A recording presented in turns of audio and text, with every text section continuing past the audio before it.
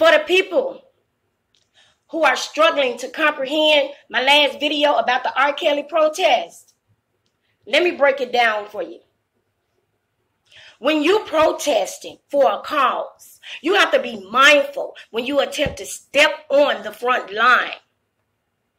Be ready to respond to people with respect and facts, not ignorance and attitude. Have some discipline.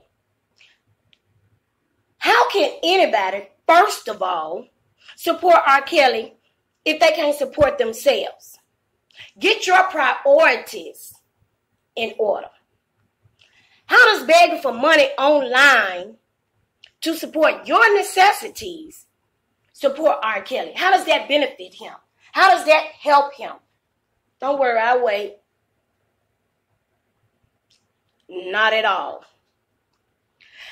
How can him and his attorneys focus on his case when you have people on the sideline interfering with a bunch of foolishness, jeopardizing his case? Riddle me that too. I'll wait.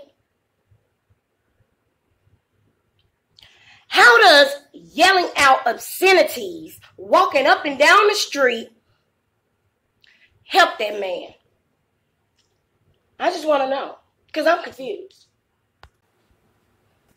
I understand there's an audience for everything, but R. Kelly's case is a serious matter.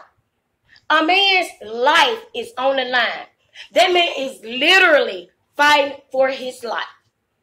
So to insert yourself into something that has nothing to do with you for your own personal gain and or bringing unneeded drama is selfish and disrespectful. Anything other than shedding light on the injustice in that man's case is absolutely redundant. Last time I checked, R. Kelly ain't asked his fans, supporters, whatever, whoever, for nothing. That man can handle his own legal fees. When people say, this fight ain't easy, it's not your fight. He didn't ask you to fight.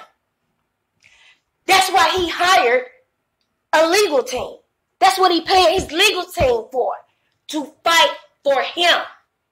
It's not your job. Okay? People need to stop making excuses and stop using that man's name for clout to come up off that man's name. The nerve of some people.